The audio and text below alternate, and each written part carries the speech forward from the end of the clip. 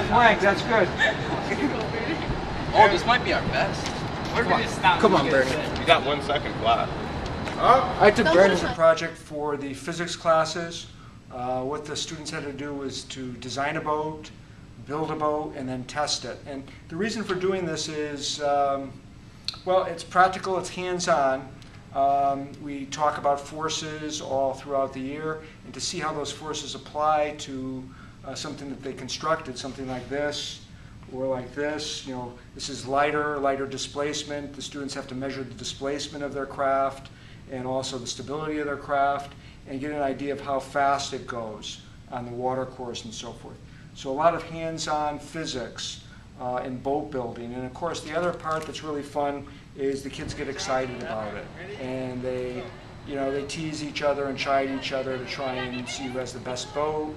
And whenever you get that kind of activity going, that just increases the fun and it increases the learning. So, overall, a good activity. 2, 1, I. Oh man.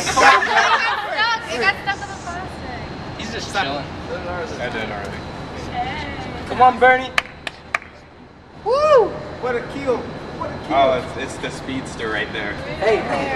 Yay! Ready, steady, go! Eric, please stop. Wow, that thing is good luck. That thing made it go faster. Oh my God. Why do you think these ducks are going to help? The weight. Okay. 3, 2, 1. Go. One of the more challenging things was that all the other groups were going in a completely different direction, and we were sitting there building this, and they're all building things that look really like boats, and you kind of wondered if you were doing something wrong, but it worked out. Like at the end when we finally put this thing together, we were like, oh, Yeah. Well, once we Yeah, once we we're gonna- finished it, we knew we were going to do well. Yeah.